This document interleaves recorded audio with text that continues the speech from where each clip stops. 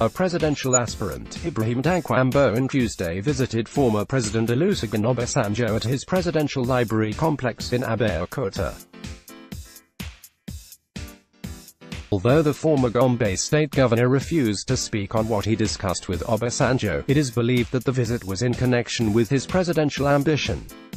The governor, accompanied by members of his campaign organization, held a closed-door meeting with the former president. But addressing leaders and members of the People's Democratic Party (PDP) later, Dankwambo said he has practicable solutions to the problems confronting the country.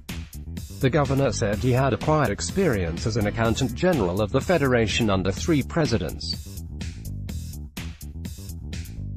"I served as the accountant general of the Federation under 3 presidents starting from Obasanjo in 2005. So, I understand the workings of government. I will appoint my cabinet the moment I am sworn in as president because there is no time to waste." In PDP, many are qualified for this job, but the best must be presented by our party in 2019, Dankwambo said. However, promised to willingly step down and support any candidate who has a better pedigree and leadership credentials. Nan.